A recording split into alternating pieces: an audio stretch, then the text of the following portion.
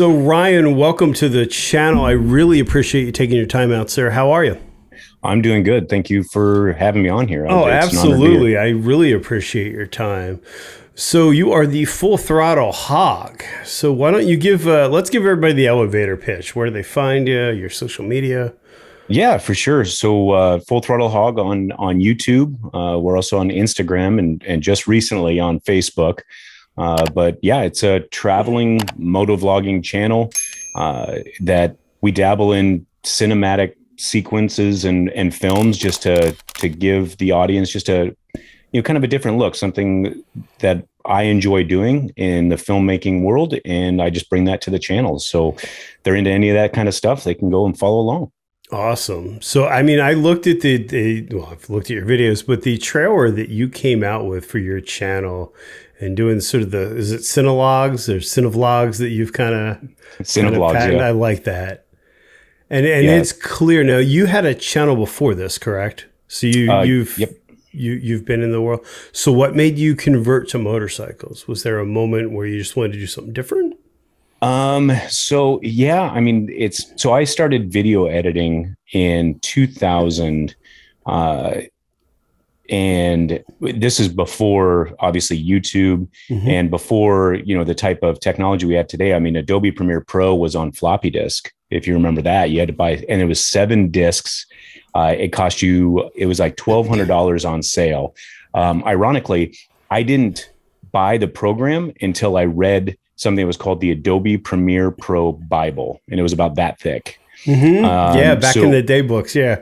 Yeah. So I would, I had no idea what I was looking at. And I started reading this book, and I'm just hoping that maybe I'd retain 2% of it and then buy the program and dive in.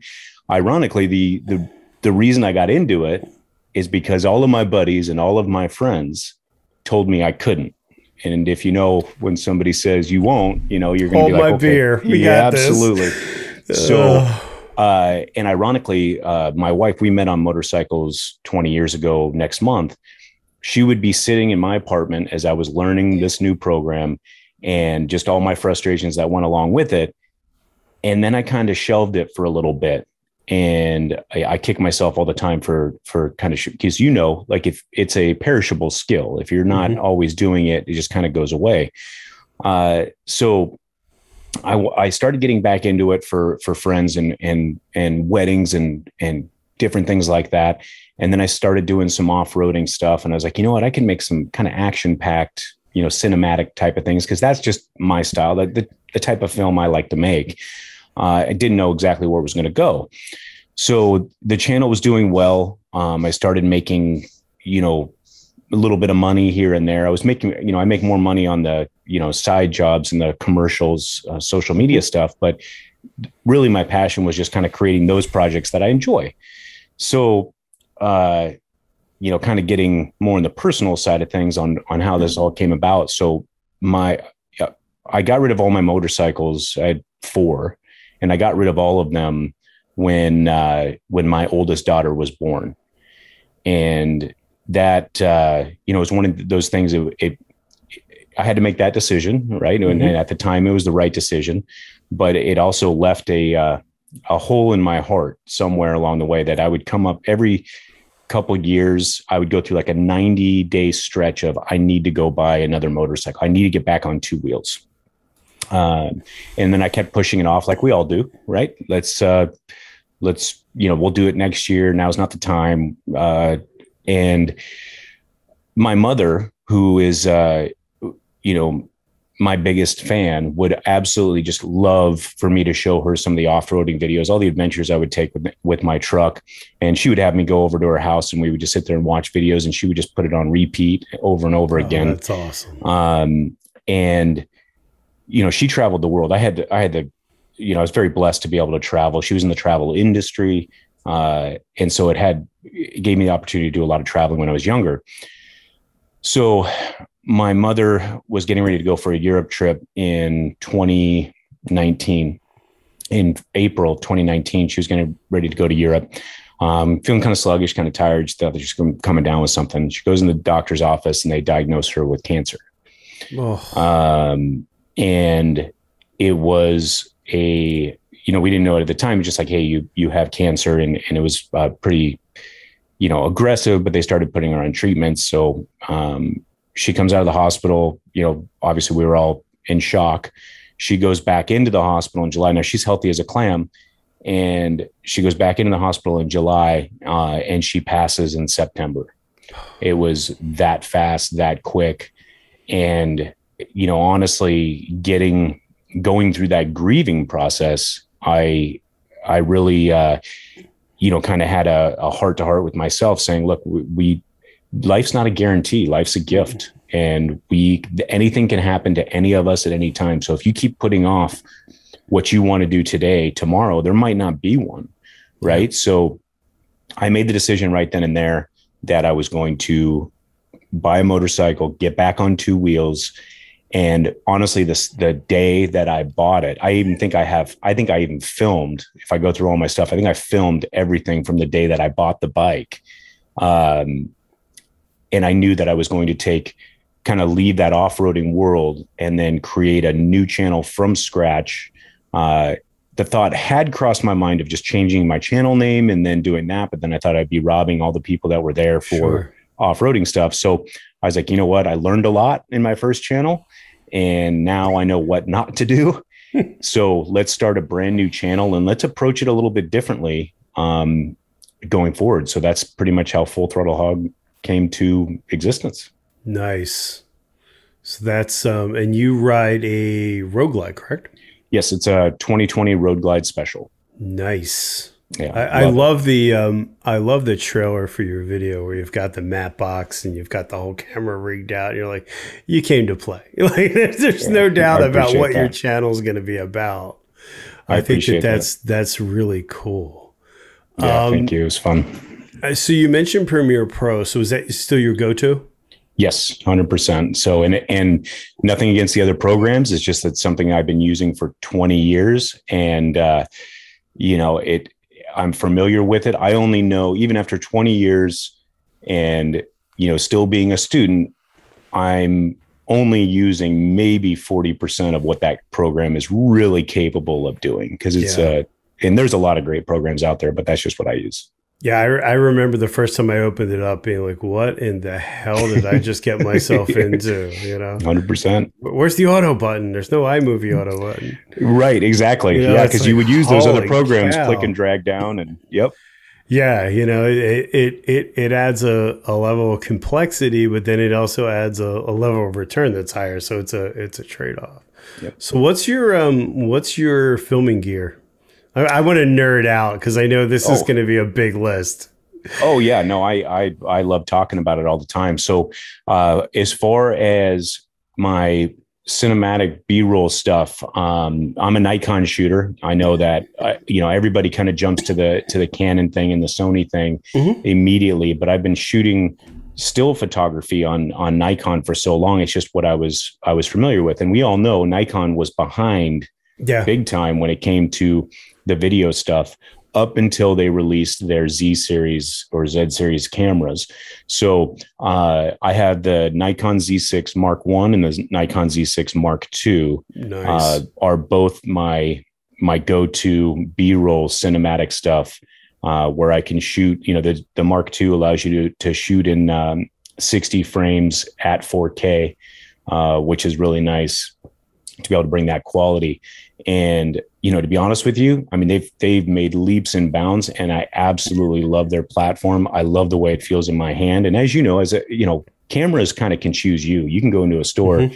Technically, you should probably do it blindfolded and have them hand you cameras and see which one feels right. Because in this day and age, the technology is there across the board. Yeah. So that's what I have as far as the cinematic type of shots. On the bike, I use GoPro Hero 4 Silver still. I can tell you that thing is still a workhorse for me. A GoPro 8 and a GoPro 9. So that's what I have when I'm riding on the bike. And then for my drone, I have a Mavic. It's going to be the Mavic Air 2 is what I have. And then I also have a Phantom 3 Pro, which honestly, I haven't taken out the Phantom 3 Pro since I've gotten the Mavic Air 2, because that drone is fantastic. Yeah. So that's my basic setup. When I go out on the road, I want to make sure I at least have one of the Nikons, if not both, and make sure those GoPros are all ready to go. And then that drone, that Mavic Air 2 being able to fit in a bag with 3 batteries and something like this, versus my Phantom 3, which, my first Sturgis trip last year in 2020, I mean, I literally had that thing on the rack in the back of the bike, and it was just it was a pain, because you have things stacked on. It's like, oh, let's fly the drone. I'd be like, oh, no, because it would take forever to set up. So having that set up, that's pretty much what I go to. And then, as you know, lenses, we all go lens shopping, and the glass is, obviously very, very important. So I use a f2.8 24-70 primarily on the Mark II. Okay. I also have an 85 millimeter prime. And then I have a 14-30 on the Z6 Mark I, which I'll use for like vlogging and talking head stuff. Okay. That's an APC sensor on that? I'm not familiar with the new Nikon, so. Oh, so it's mirrorless. They're all, okay. The Z series is all a mirrorless camera system. So the 14-30 is an f4. Okay. Because the 2.8 for that is like, I don't know, like $2,400. Okay. So I invested that money more on the f2.8 for the 24-70. Yeah, because that's the workhorse for sure. And they're 100%. Full frame, if I remember correctly. Yep. Full frame. It's been a while since I've dabbled in the Nikon side. Oh, you should check it out. It's awesome. Yeah. You had, and we'll get to this later, but you have a couple of those Sturgis shots that are just like flipping camera porn. And I appreciate it. Thank you. I mean, that 24-70 is an amazing lens. And like you said, it's, there's nothing cheap about that piece of glass, but it gives you the return, I'm sure. Yeah. And it just gives you so many different ways to work with it, just with one lens on the camera, where you can get your wide shots, especially being full frame. And you can even flip it over and crop sensor it in if you want to even get yourself that 1.5, zoom extra. But it just allows you so many different things that very rarely am I taking the 24-70 off the camera. Mm-hmm. There's got to be a big reason for it.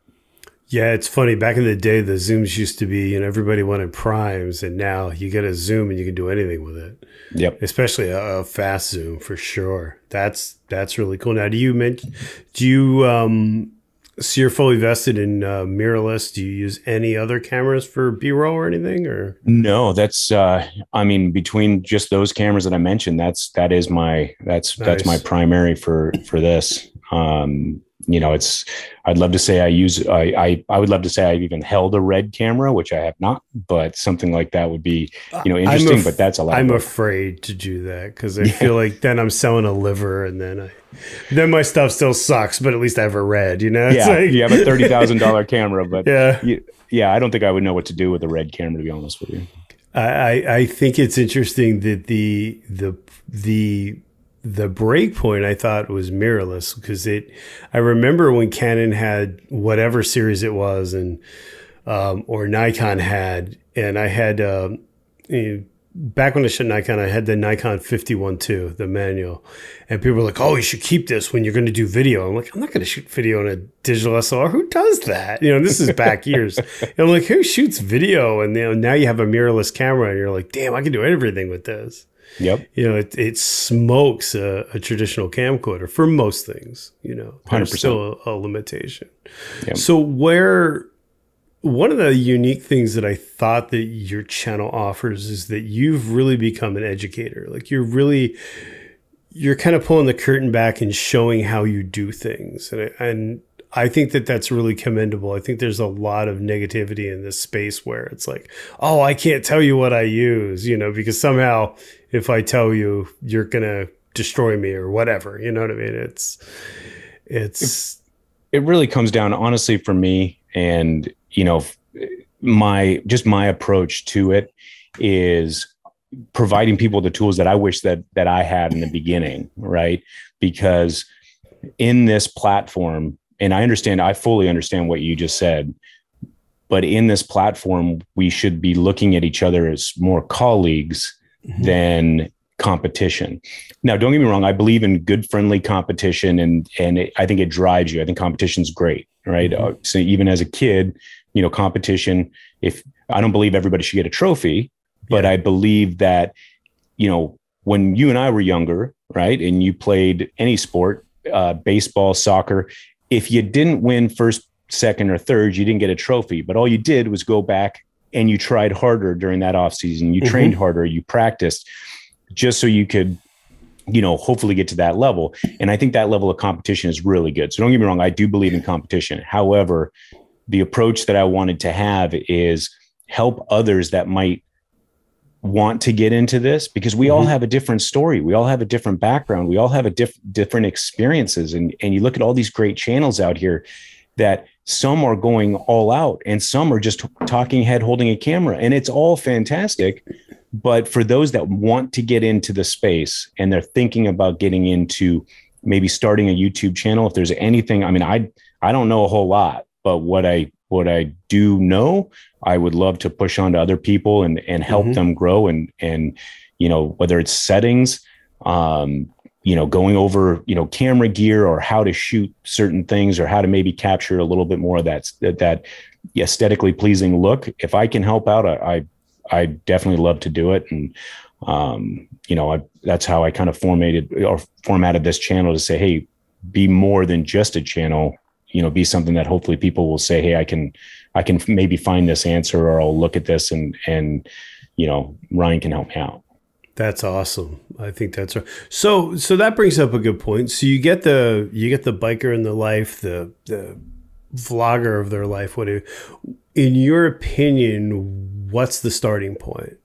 Because we all know that it's a rabbit hole, and you can go into a camera shop and you could blow pornographic levels of money and not really get a return on it. I mean, in your opinion, what's a good starting point? So someone says to you, I want to start a channel and I don't really know what I want to do, but I want to learn.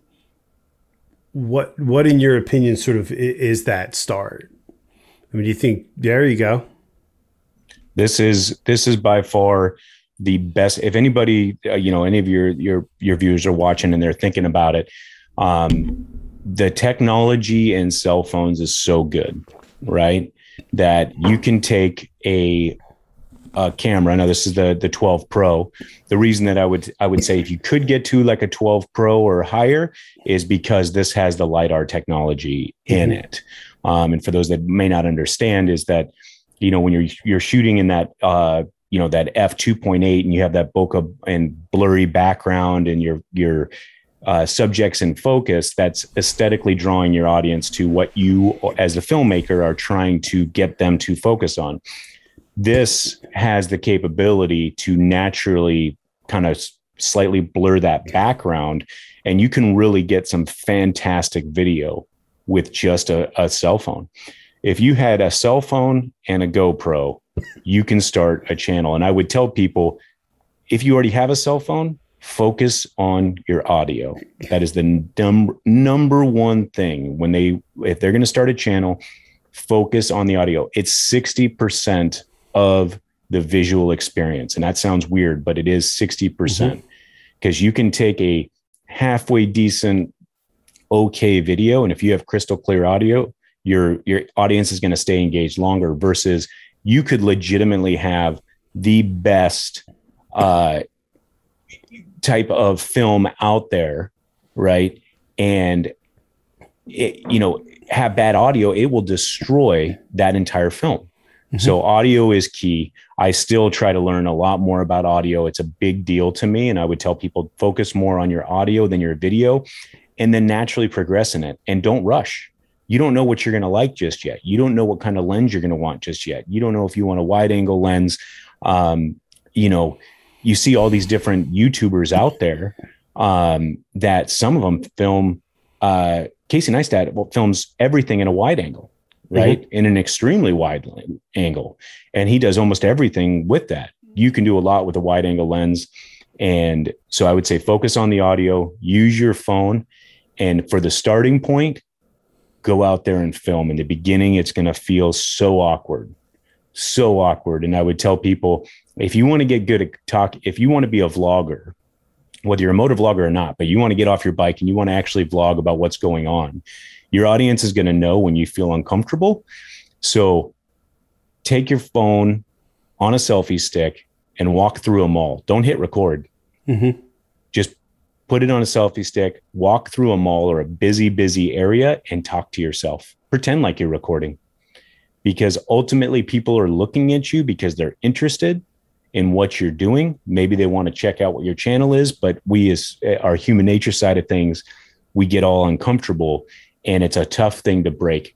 I'm guilty of it. I have to go out there and force myself, hey, these, even if they're not, those people that are like, oh, look at this person, another vlogger. Let's just say that's their mentality. By the time they get 10 steps behind you, they forgot about you already. Yeah. The others that are interested, maybe they'll try to track you down and be like, hey, where can I see, what you're doing? And, just kind of work through those struggles when you're filming in the beginning and just focus on that audio. So that's a valid point. So where's your starting point for audio, or where are you now? What is your go-to for audio? So with the things that I'm doing out in the field of capture, any type of talking head, I've got multiple different boom mics on, or you can call them boom mics, but like Rode mics and things like that set up on the camera. I'm never using the camera to capture my audio. I always have an external source, at least bringing that in. Even on top of that, I use an H1N Zoom recorder that I can run to the a Rode mic, and that just gives you a little bit better sound if I'm really diving in. And then if I'm doing any type of voiceover, right now, USB microphones have come a long way. Like this is a fee-fine USB microphone. It's done well for me so far, but even more so getting more into voiceovers and more into that type of thing, I'll probably continue to try to increase my production gear when it comes to the audio in studio. But out in the field, you can make, here's a good example, even these type of external microphones for your phone, right? So these things are this is also by Rode, but this is relatively something that you can put right in here, and you now have much better audio than your phone can capture. And anything I can do to tweak the audio just a little bit, there's technology's come a long way. You don't need to spend an arm and a leg to get good audio. You just need to focus on it. Okay. It's amazing to me that is the thing that people overlook. Like I've got the first series Rode, I can't remember what they're called. The square little ones that you can put the external mic on. These things are great. I've got Ceramonic 2-channel audio that we use for work, and I think the Rode one smokes it, especially with a Purple Panda. It has a unique sound to it. It has that very sort of focused audio, and I think that's a good point, because a lot of people, I know I do.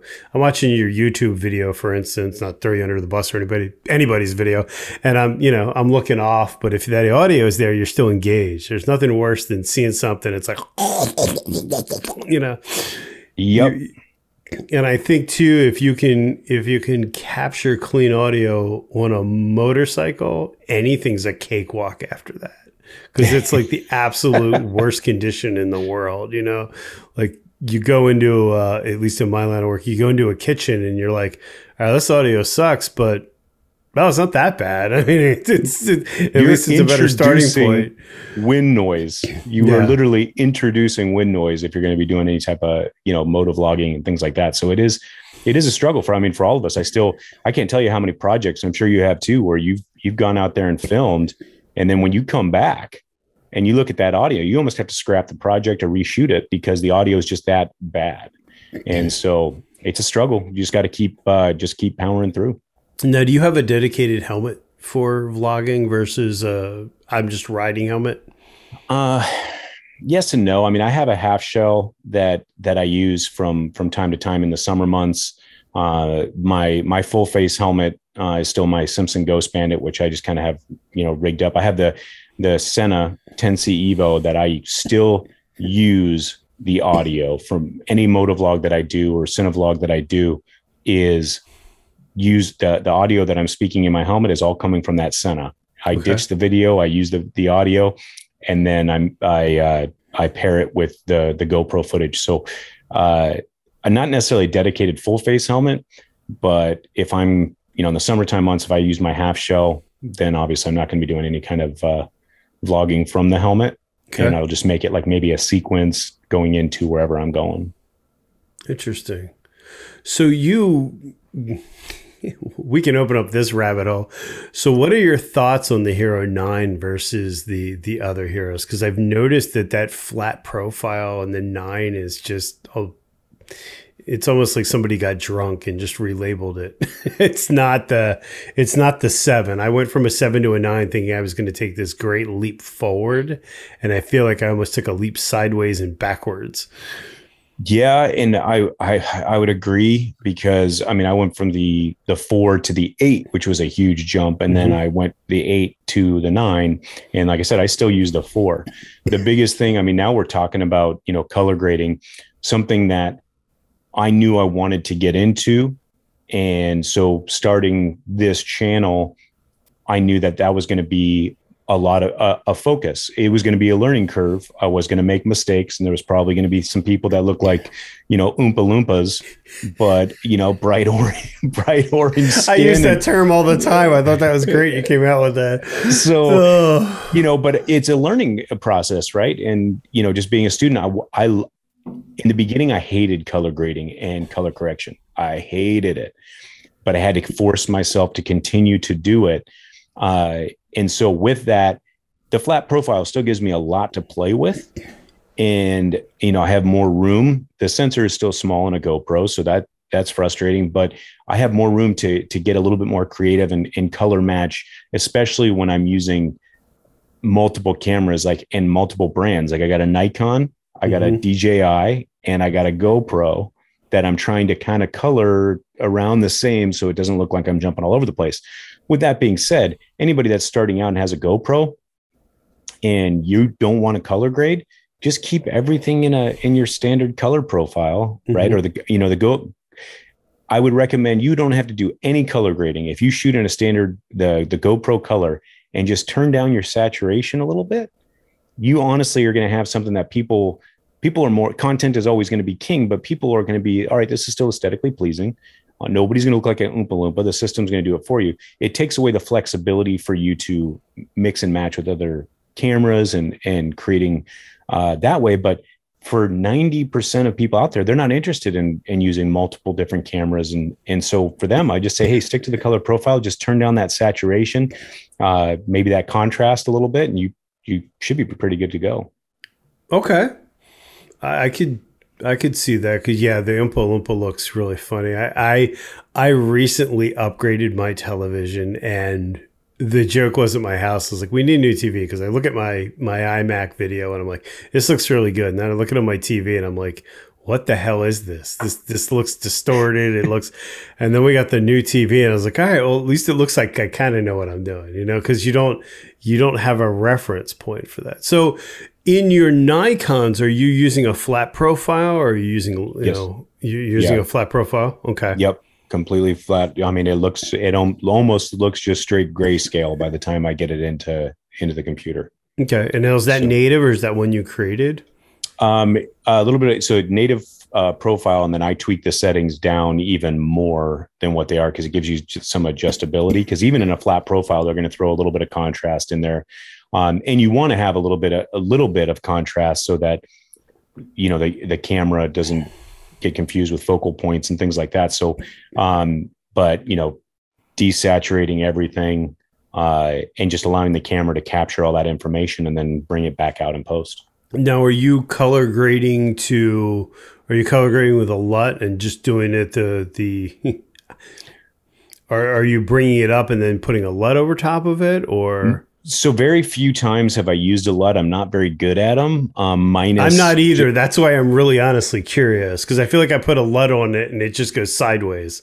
It's, you know, using in Adobe Premiere Pro, you can use these adjustment layers and kind of mess around with that, where you can do it over the entire project. I'd love to get better at it, because you can make a feel, you know, once you have all your color correction and everything kind of matching up, you can throw a LUT over the entire film and everything is going to match up.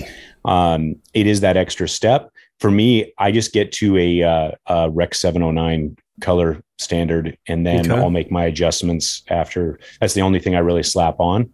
And then depending on the feel of the film, I mean, for social media commercials, I typically don't try to get unless the customer asks for it, I pretty much try to stay away from that, like a film grain. I always try to make the blacks a little bit more black and a little bit more sharp, just because I'm usually trying to show something that they really are interested in for their product or their business, right? So, but when I go to my own stuff and creating these videos for this channel, you know, sometimes I'll add in some film grain and try to get creative with it. And that is also gotten me down into some trouble too, right? Because you can save your work each project that you go through before you make an adjustment, make a duplicate, because you're welcome.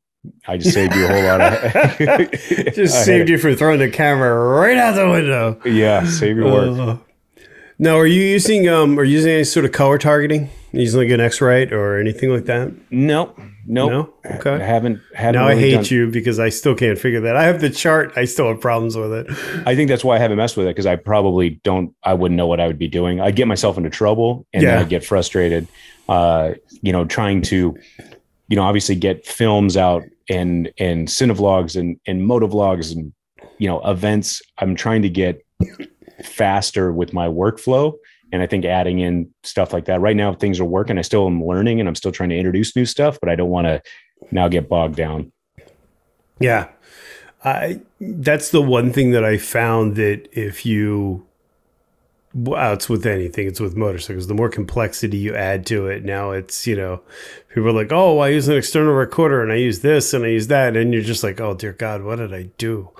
You know, it's, and I've gotten lazy too, where I'll put it in a cinematic profile off the camera and kind of use that as my, not that I want to degrade my YouTube work in some sense, but I feel like there's a certain return that you may or may not get on every project. So sometimes it's easier to just kind of tweak that versus it is, you know, shooting completely to a flat profile and putting, you know, a lot of time into it.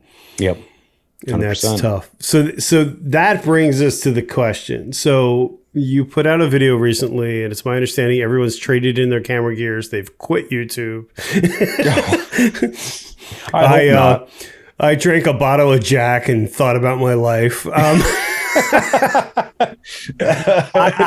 have to say, and I mean this with so much respect, that Sturgis video, I sat there and I looked at it slack-jawed, because you took it somewhere that I was so excited to see.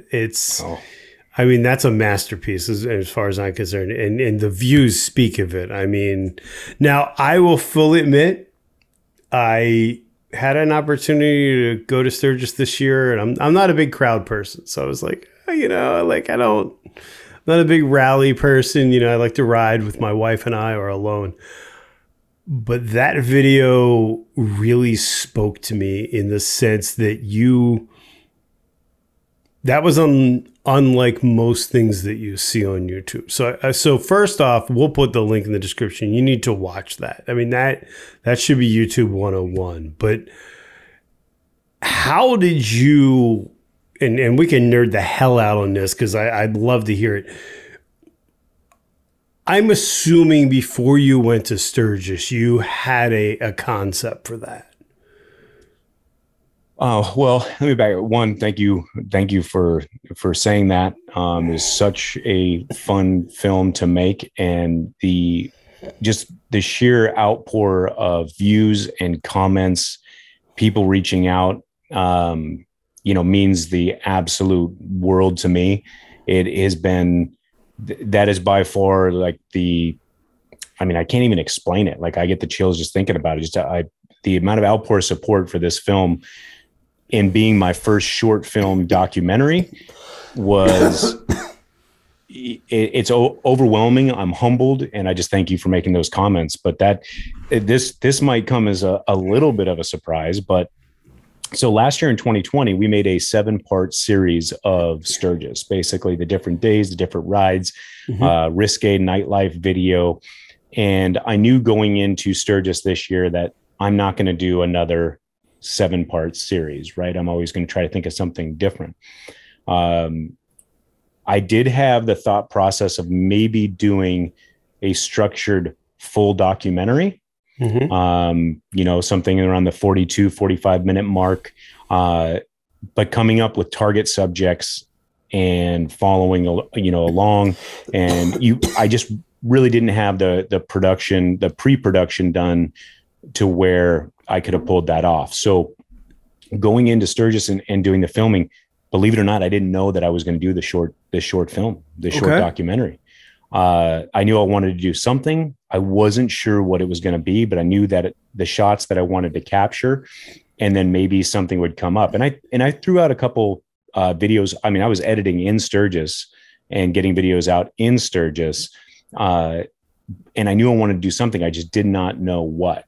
It wasn't until I want to say it was day 5 or 6 that this started to percolate and come into my mind of let's do a short film. Something I always wanted to do. My goals for this year for this channel was to do a full documentary, or at least be in production of a full documentary. But I'm like, hey, let's start a little smaller. And bringing it up and talking about it right now, I've had people say, well, why are you calling it a short film documentary? Well, I didn't make up the rules of what short films and the definition of the documentaries are. It just falls into that category, right? It has to be between 2 and 25 minutes, right? It's got to be, factual about an event or, a point in history. You can't have scripted actors that are, it's got to be nonfiction. So it fell into all those categories. And putting this together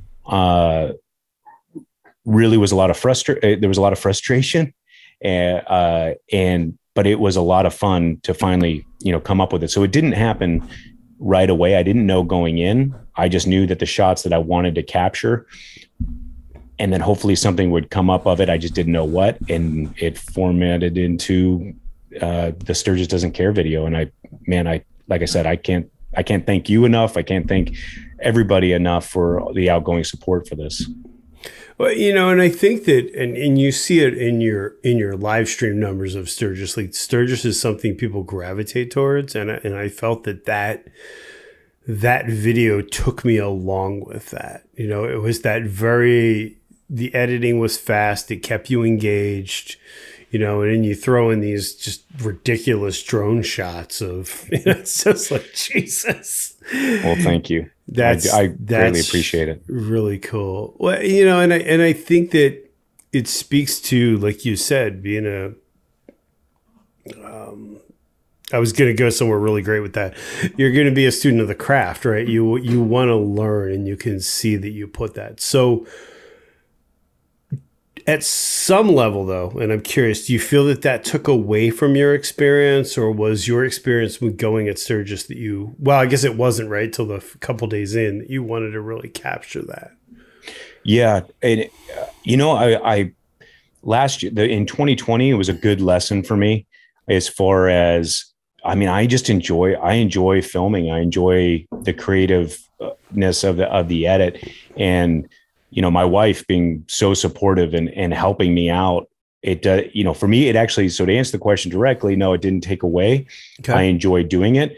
Sometimes the back of my mind, I'm like, okay, I can't just jump on the bike and leave real quick. I have to get a certain shot. But I enjoy doing it. And I tell people this all the time. I can't draw a stick figure. I can't color within the lines. I have no artistic ability when it comes with anything that's in my hand. The only creative outlet I have has been, video editing. So I really enjoy that process. and capturing everybody at moments like that, and capturing people, you know, in those types of events, that it doesn't really take it. It's fun for me. And I'm just thankful that I have a wife that's supportive of it. And, you know, we did a lot this year. We did a lot where it was just us going out and doing stuff. And we did some group rides and things like that, and met up with some amazing people. But sometimes I understand that they're on their vacation, and I don't want to be that person that's like, hey, that was great. However, do it again.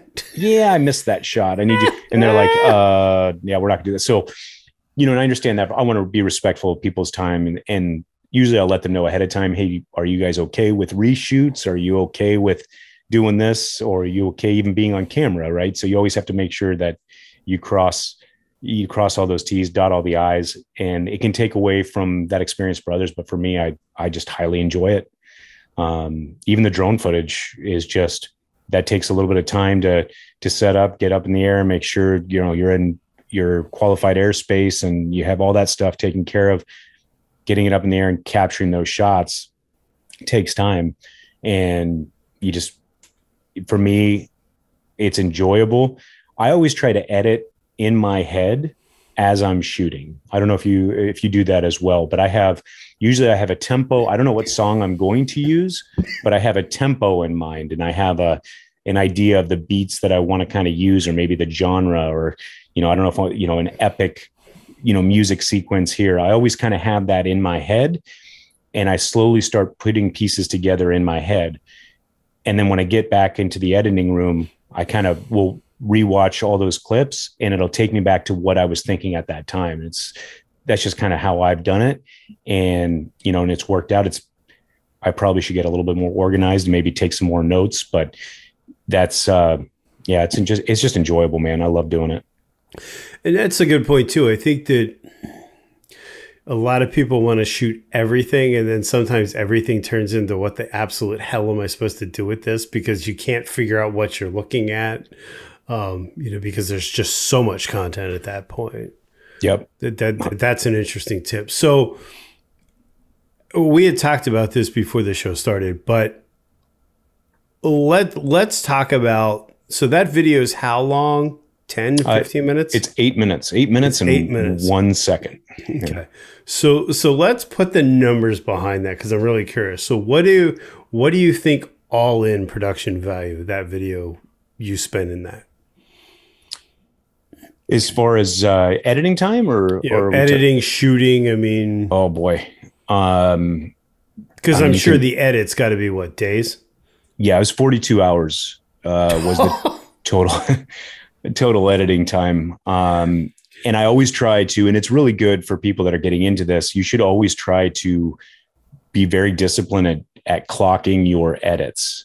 And that means that if you get up and you walk away because you're going to use the restroom or grab a drink, you hit pause on your timer, and then you remember to come back in and do it, because that will help you, one, in your growth, and it just can help you find a way to streamline, where you know that if you're going to be doing just another moto vlog or something like that, and you can time it out how long it takes you from import of your footage to export of your project. You have now a time frame. That really helped me editing those other videos while in Sturgis. I knew exactly how much time I needed to get back to the house and get a video up on YouTube. And that paid dividends. So 42 hours of editing time for that film. And then, you know, as far as film, I mean, there wasn't a single moment I can think of where I did not have a camera with me, or I was not hitting record out in Sturgis. So almost the entire time. I mean, you have to think the amount of hours of footage I went through. I think for just this project was like 2.5 terabytes. Okay. So 2.5 terabytes, 40, how many hours? 48, you said? 42 hours. So do your math, kids. That's for 8 minutes.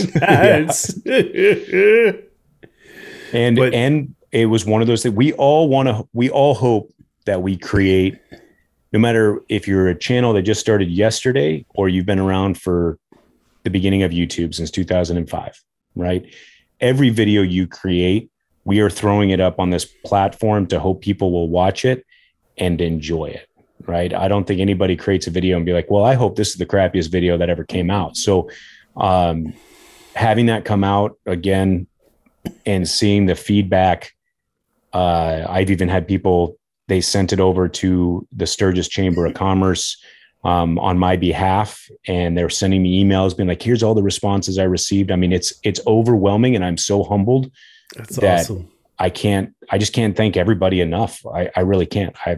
I got the chills thinking about it. I literally have the chills thinking about that, the pushback from this. But that speaks to your commitment, to your passion. And I think that that's great. I mean, it's nice to see that YouTube is not just you've put so much work into that video. And I think it speaks to,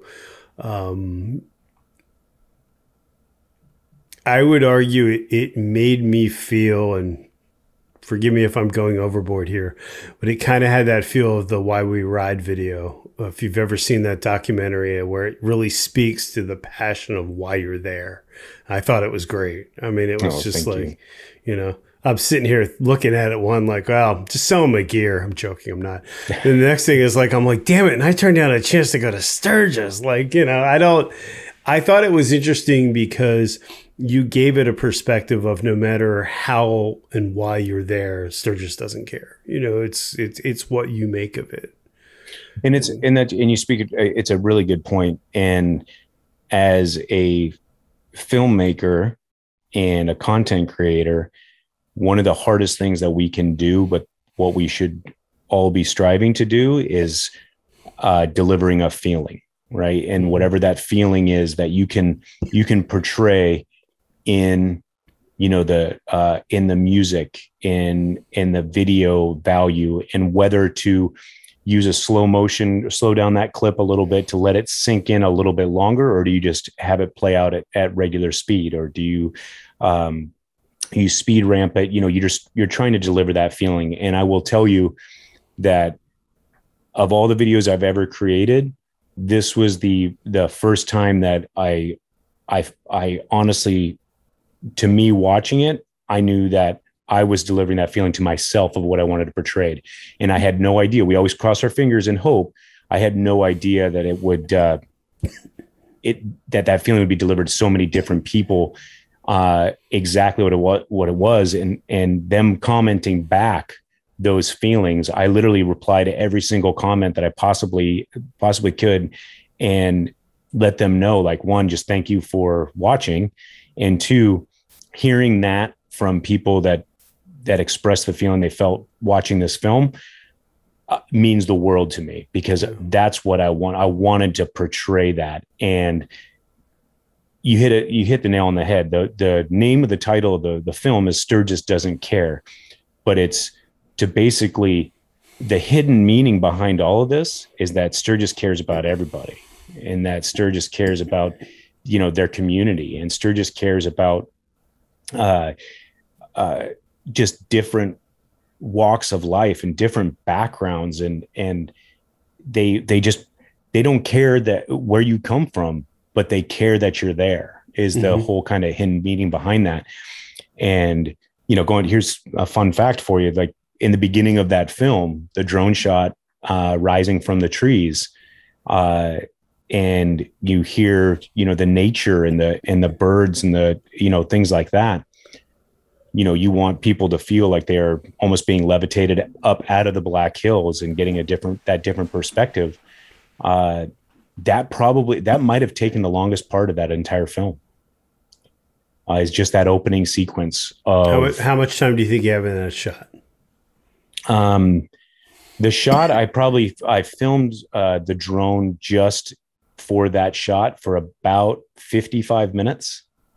So I went through 3 batteries, and I just wanted to find, and I did it from different angles, and I did it from different ways. But ironically, the noises I was hearing out there and what was in my mind of those birds, I couldn't capture it with the Rode mic, right? Obviously drone does not have audio. So I had to add in those noises, the nature noises after the fact. And I remember how it felt in my head, and I remember exactly how it felt, you know, when I was filming. So I had to go and find the nature noises that I wanted to have. There's a slight wind breeze in there that you barely can tell. There's you know, probably 4 different layers of nature noises blended together. And that's what took the longest for just the opening shots. So I have so much respect for that, because I think that there's and you nailed it on the head. That's a film. That's not a YouTube video. It's not a moto vlog. It's a statement. It is literally a resume piece that it's there. I appreciate that. And I think that it's so great that you put that effort into it, because I don't think that people understand, and we had talked about this before, like everyone thinks, and if I go out, you know, speaking from the Canon universe, right? If I go out and buy an R5 and, you know, a 20 to 24 to 70 F2, I'll be like, that's it. I'm Ansel Adams, you know, and it's not, people don't understand that, you know, sometimes those moments and the time you put in for that little piece, that's just what makes it or breaks it. Yeah. And like you and I were talking about, sometimes, I mean, those are the things that it's so subtle. You're the only one that really is going to, it's just that subtle. You're the only one that's going to really notice. But if it wasn't there, you don't know how it would have been portrayed, right? The same thing as when you're doing your fine tuning and color grading, it's those little tiny slight adjustments. You almost don't want to see much of anything change, but that is actually what helps deliver that. And, you know, it's, you know, we going into the music realm of it, that was also that I also calculate that into some of that time. And I spent a lot of time finding the right tone, the right piece of music for that film that portrayed what I was trying to do. I mean, anybody that's ever done this, they'll tell you, you can search for music forever. And that's pretty much what I did. I listened, it must have been close to 500 different tracks to pick just a couple songs. That's commitment. That is, wow. Yeah, and I didn't listen to the tracks all the way through. Don't get me wrong. Like I'll listen to the beat, and you know, and you're like, yep, that's just not going to work. And then you narrow it down out of that. You narrow it down to about 30, and then you listen to them again. And believe it or not, of that film, there's an entire section I deleted. I removed. Okay. And this is probably one of the best things that I learned from my own self-growth, and maybe this will help others, is that sometimes, no matter how much work you have into it, if it's not flowing and it's not working, stop fighting it. Get rid of it. Take it out. And I'll tell you right now, I lost sleep over this. For a couple nights straight, I lost a lot of sleep over this. I was, you know, it just, for some reason, it was not coming together. And the second I deleted an entire portion of that film, everything kind of came together, because I did not film, or I did not edit it in that order, right? I knew how I wanted to end the film, and I knew how I wanted to start the film, but then putting the interior portion in there, I had to do that separately in the different segments. So it was just one of those things where taking that entire section out, even though that took me the longest, it wasn't working. And the moment I deleted it, the stress level came down. I got back focused. So if you're ever in that predicament, take it out. Take it out. Let it work. It doesn't matter if it's a moto vlog. It doesn't matter if it's a film. It doesn't matter. Sometimes there's things in there that maybe they don't make sense, or, you know, just don't do it for added time on your video, right? Just do it. If it's not flowing, content is king. And if it's not flowing, don't lose your audience right there. Just take it out. That's what I did. And it's hard too, because I think sometimes as a creator, you get so caught up in something. You know, I've done some commercial work for my job, and there's, you get sucked into this shot that you're so proud of, and it's maybe going to get 2 seconds of screen time, but you're like, but damn, I nailed that. But but it's also easy to get sucked into where maybe that's more important to you than it is to the story. And 100%. It's really hard. That's you hit the nail on the head right there. It's, you have to think about your audience and the story that you're trying to portray, and it might mean the world to you, but you have to let that go. But that's what it comes down to, 100%. So of that video, if you had it's like picking your only child, right? If you had to pick a shot, what's the shot for that video that defines it? What is the shot you're most proud of? Wow. And again, I literally just got filled with butterflies and goosebumps just thinking about it, because it's so, every single time, and I've watched it a lot going through, as you know, when you edit, what are we I gotta check this. What are we at? We're at like 45,000 views or something. I don't know. Let's go live here, because I'm gonna put this out on Sunday, I think, and that's not my normal schedule. But I've been asleep at the wheel on YouTube for this month, so that's another story. So let's see, where are we at right now? So it is Friday, and at 5 o'clock Eastern Standard, and that video is at 88,000 views. Wow. 88,470 views as of 5:01 Eastern Standard Time. Honestly, it's crazy. It's crazy. Honestly, it really does mean the world to me, in the amount of feedback. I don't even know how I thank everybody enough. It is, going through the film, trying to diagnose the one shot. I'm not sure if I can, because I can give you a couple. That's the best I can do for you. I can give you a couple that really bring it home for me. And it's one of the ending drone shots where it's the single rider, kind of more towards sunset, and the sun is going down, and it's kind of coming to the end of the film. And it's that in itself is delivering that solo feeling of going through the Black Hills, after I just showed you all the stuff that you do in Sturgis, and I lump everything together, and I lump the Black Hills and Sturgis kind of together for that event. And then you see this rider that's going, and then the ending shot with the group, the drones following along with this group, and then the drone stops and the riders they fade out of frame. And, that's another one of those shots that, when it came together, I mean, that one grabbed me. And, let me think of a couple others that, the people, I will tell you, there's something emotionally connected that I got emotionally connected with in the beginning shot of the person that's in their what would you call that, with the helmet and what is he wearing? What would you call that? It's like he's not a barbarian. I know what you mean, but I can't visualize it. Hold on. Yeah, there's just basically where it's basically talking about, it doesn't matter, who you are, it doesn't matter about your social status or what type of character you are or what kind of life you live. There's an emotional connection with this subject that.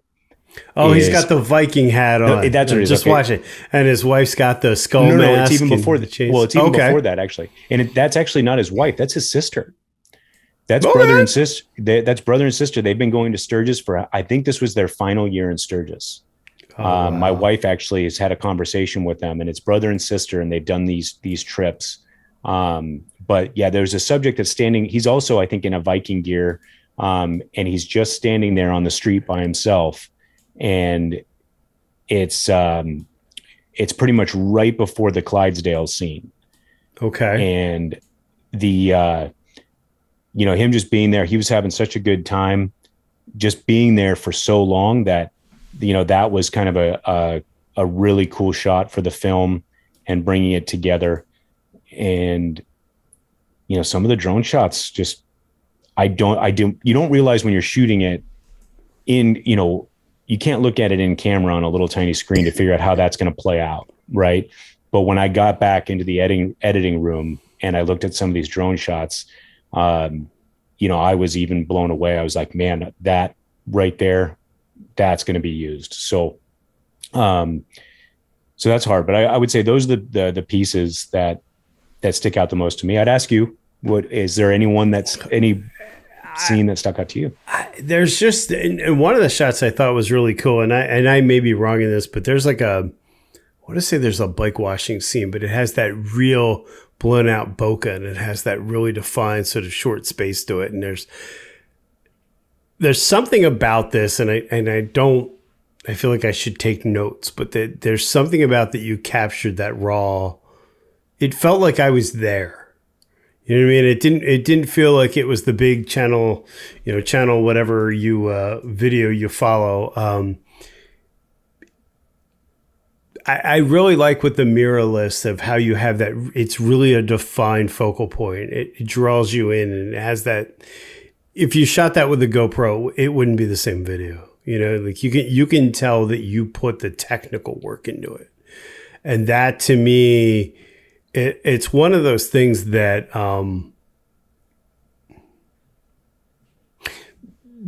this is going to be such a weird comparison, but stay with me as we go down the rabbit hole. Okay. So Angie Sandoval was on one of my earlier podcasts. She was born with one hand. She rides a motorcycle. She did a documentary about her life. It was filmed. And in the closing scenes of the video, she pulls out and she makes this aggressive right-hand turn.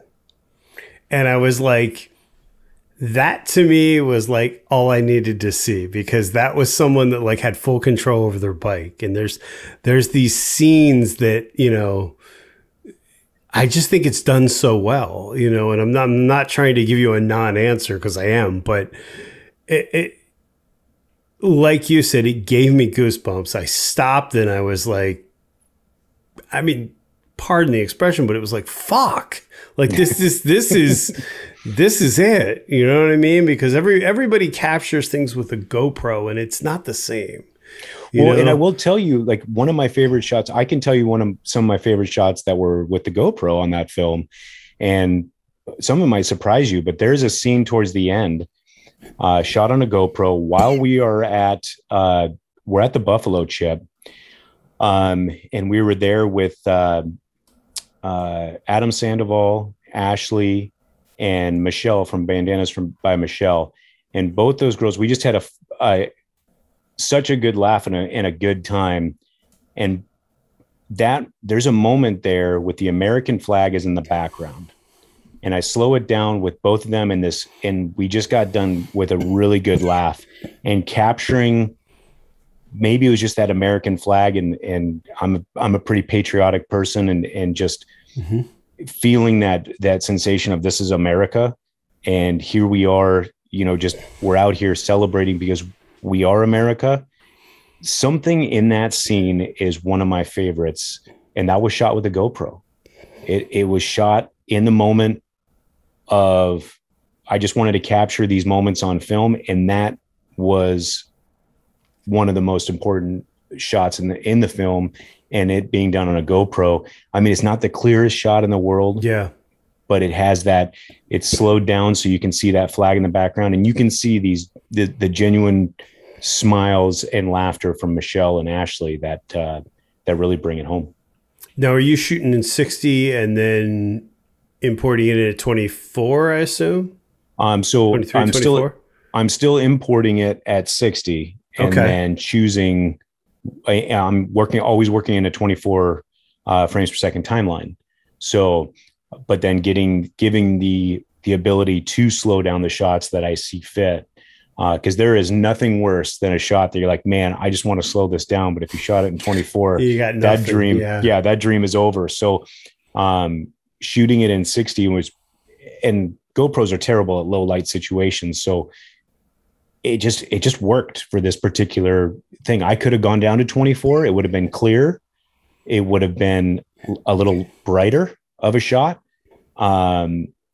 And I would say if you're sticking by the rules, that would be pretty much what you'd want to put in this film. But because it's a little darker and you have these lights of these motorcycles in the background and the American flag lit up by these lights, and then these two girls just having these ear to ear smiles and laughing together, it brought it home and it worked. So just capture the shot.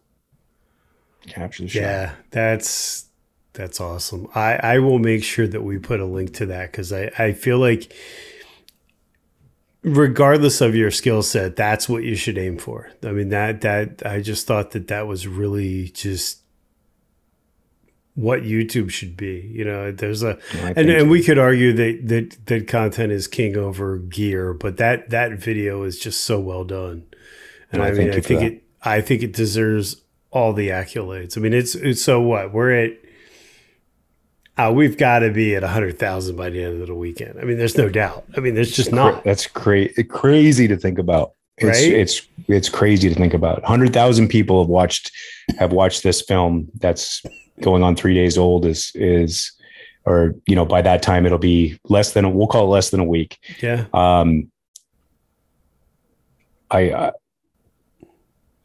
really don't have words. It's blowing me away. And I'm looking, and I keep an eye, don't get me wrong and don't get it twisted. I keep an eye on my numbers. I look at analytics with everybody, you know, just as much as everybody. This one, I pulled back a little bit because besides like responding to comments and things like that, usually it's, you know, 15 times, 20 times a day, right? This one I check. I've tried to see, okay, it's doing very, very well. And it's not that I'm a superstitious kind of person, but I don't want to feel like, I don't want to take away from the experience that it's doing so well. So I have slowed down with just this particular one and the analytics of this film. My channel as a whole, I do the rough numbers and I look at my channel as a whole and you know, the view count. I'm like, okay, I can kind of quickly do the math, but I try to stop myself from doing that because again, I don't want to take away or feel like, hey, if you check this, next thing you know, YouTube is going to delete the film or something. You know, I don't know. No, I get that. So it's been crazy to see it hitting 100,000 views in its first week. And your subscriber base like launched at that point too, right? If I'm yes. Yeah. So it was the day before Sturgis. I was at just under 2,100 subscribers. So it's done so much for the channel. You know, the people reaching out, there's going to be so much cool stuff. I feel that's going to come from this based on the emails I'm responding to right now that, you know, it's just crazy. I mean, people emailed this video to the city of Sturgis. Like they emailed it on my behalf. And I can't tell you how thankful I am that it meant so much to that person watching it that they didn't just click to another video. Yeah. They legitimately made the decision on their own and they're emailing me being like, hey, I sent this off to the Sturgis Chamber of Commerce and here's the reply back. And, you know, it's surreal. It really is. And I'm just so excited to see what happens from here. We got a lot of good things coming up right now for, you know, the future. Heading out to Stubborn American for the first time. I mean, I've been to K River. Just this year was my first time at K River. But going out for Stubborn American and you know, hanging out with all these people and meeting some of the biggest influencers in the motorcycle community, people that I've watched, people that I've looked up to for a long time, people that, you know, I'm just so excited to, you know, hopefully be able to pick their brains and just hang out with these other creators. And the people that go to Stubborn American is not just the creators. I mean, just all the people that are there. I mean, I can't tell you how excited I am. It's going to be the longest solo trip on a motorcycle that I've done. Nice. So there are some other things planned in the works right now that I don't have all the details just yet, but it's going to be coming out, you know, real soon about, you know, getting out to Stubborn American that I'm excited about. to think, I look back and I was like 42 hours, long time, all the frustrations to edit this video, put it out there, and for it to do this well, and the amount of feedback I've gotten from all the people that have watched it, I do it all over in a second. It was worth the no sleep. It was worth the 42 hours. It was anything that I thought, well, I was frustrated about this film. Those aren't even thoughts, besides the fact that it's like, hey, you worked hard at this. And, but I try to work hard on all the different projects, and moving forward, I'm still going to be the guy that goes out and just does a regular motovlog or cinevlog. I'm still going to be, try to capture, goofy moments and just have a regular video throw out there. It's just nice that I want to continue to do these short films, to be honest with you. I eventually would like to work up to doing a full documentary. And I think it's good too, because I not everyone's going to hit with that kind of viewership, but it's nice when you get that video that hits beyond what you're used to, because it kind of reminds you, because let's face it, this creative space can suck the life out of you. There's days where you're just like, I suck, and then there's days where you put something out and it hits and you're like, all right, this is why I do this, maybe Man, that's so true. Maybe 1 in 100 is going to hit this big, but that moment is the justification for the moments where you're like, oh, yeah. Yeah. And you got to take time. And my wife, she makes sure that she tells me to stop, take a minute, take a breath, and appreciate and enjoy this moment. And this wave has been going for 3 days now. Yeah. And give it the weekend. It'll be insane. To me, it's just, I could say it over and over again, and I get almost emotional thinking about it. Because it's, and to the creators that are out there, and you and I were talking before the show, just different, this motorcycle community is an awesome community, right? It is really just, the motorcycle community in general is probably the best community I've ever been a part of. Mm-hmm. And then you add in and I clump everybody together as a motovlog community, and hopefully people don't get offended by that. But if you're on a motorcycle and you like to film stuff, you're a motovlog, you're in the motovlog community, right? Whether it's on your bike all the time, or if it's, just talking head and then you show motorcycles, whatever, you're in the motovlog community. That community is so cool, so supportive. You're going to have your bad apples. Don't get me wrong. And that shouldn't deter anybody. You're going to have your bad apples, or maybe some that maybe don't have the best intentions, for you or things like that. But I will tell you right now, the good far exceeds the bad. And, if they're looking to get into it, they need to get into it. Join in on live streams. I tell you what, I find it so fun to just hang out with people in these side chats and these live streams. And I like doing live streams myself too, but just kind of hanging out with everybody and everybody's like, hey, what's going on? And you just got a good live stream. Professional Monkey's got a live stream going on tonight. I will be on his live stream. Like it's just a fun community to be a part of. And so I shared, this wouldn't happen. I truly believe this wouldn't happen without this community. It wouldn't happen without the support of this community and these motovloggers that honestly they pushed out the premiere for me, and they launched it on their own social medias. They don't have to do any of that. Yeah. Right. And a lot of times we talked about it, the competitive nature versus, people being colleagues. And this is a perfect example of people come together and just being a good colleague and saying, look, I support you 100%.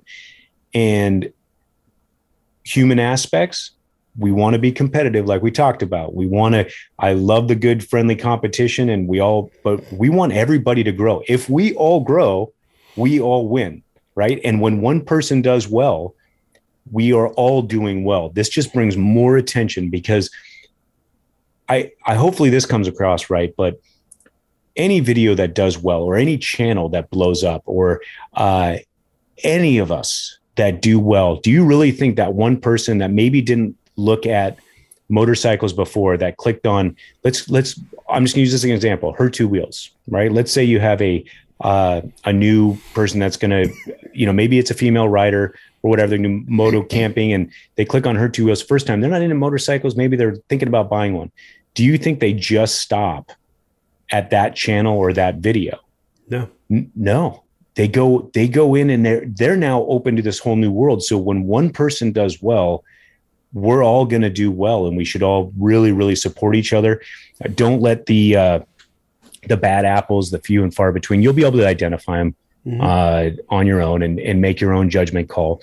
You'll know the people that are really hoping you do well, and then you'll run into the few and far between that they say they hope you do well, but maybe they have some different intentions, and you just got to let that, let it be, because for the 99% of this community, they really, it's the best out there. I really think, and it's something I wanted to touch on a mental health video, but in life in general, but more so in the community space or the creative space, it's about building your village, and building your village with people that have that ethic. You know what I mean? Like if you do well and I shouldn't be less happy. You know what I mean? Because we're all part of this. We all ride for the same singular reason, or reasons, I should say, but we're all part of this community.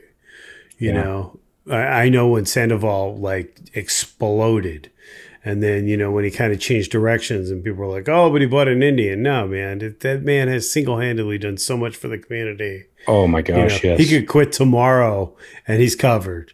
You know what I mean?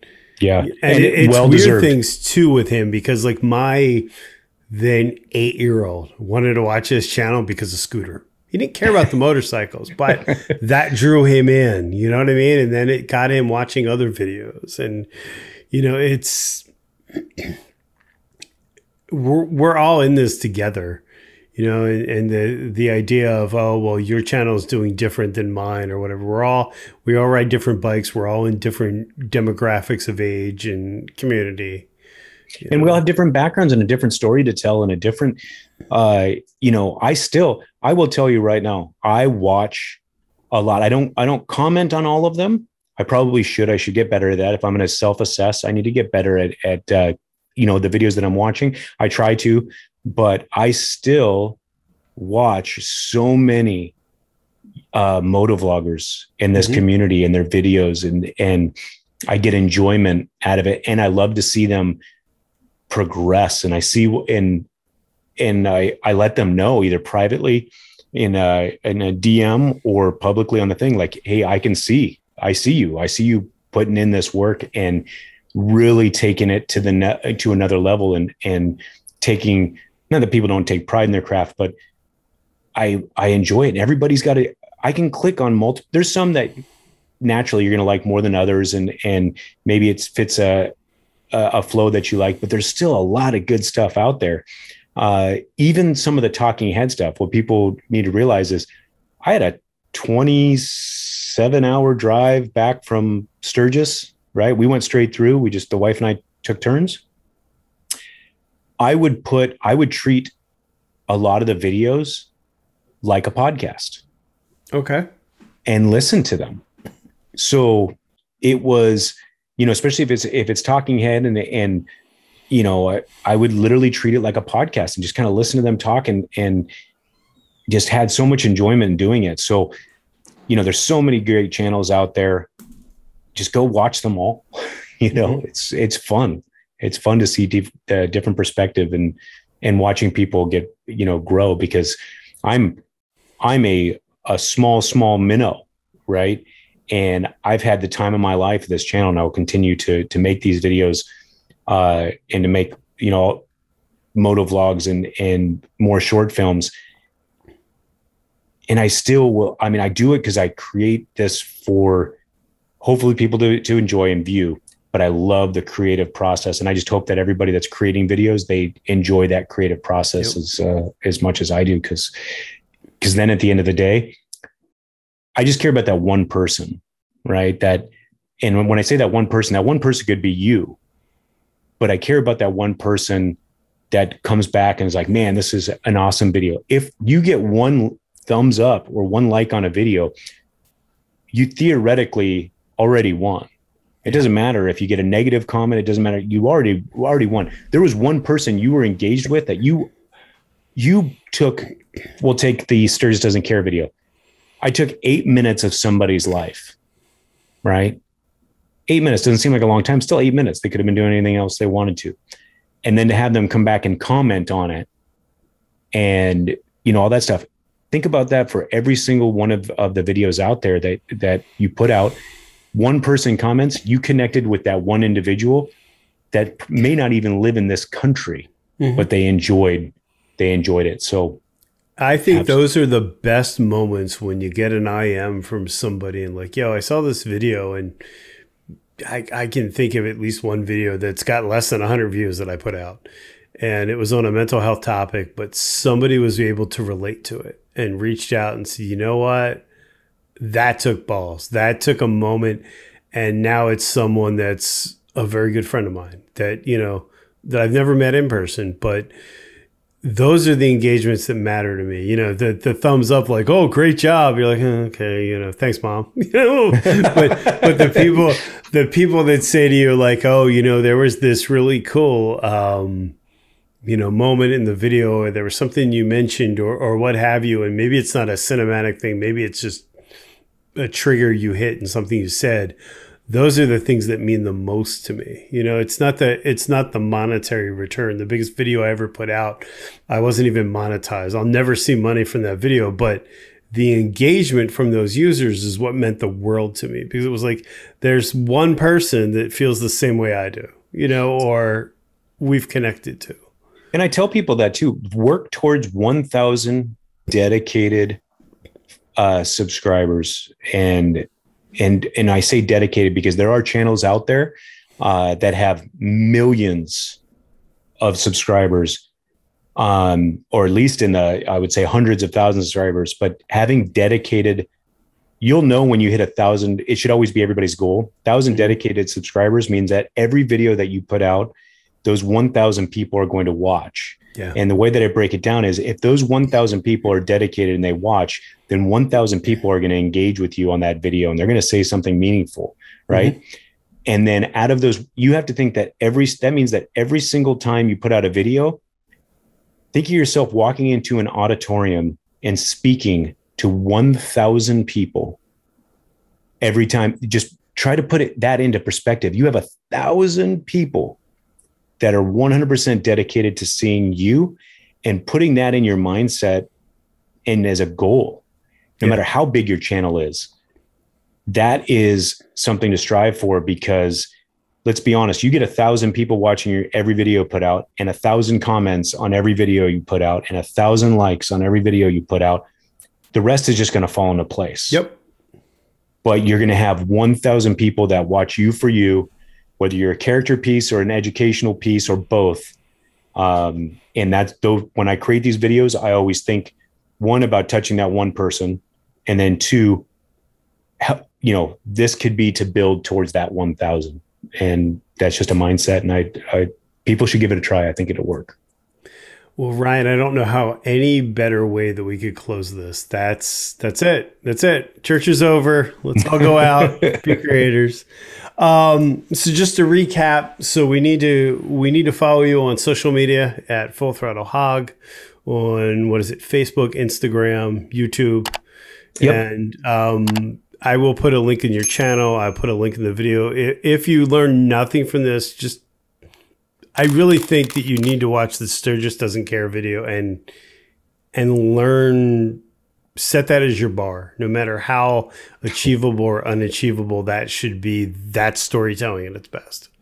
So well, thank you so much. And I appreciate you having me on. I really appreciate your time. So guys, thank you so much. I hope you'll consider subscribing to the channel, my channel, as well as Ryan's channel, his Full Throttle Hog channel, and stay safe out there. Thanks everybody for watching.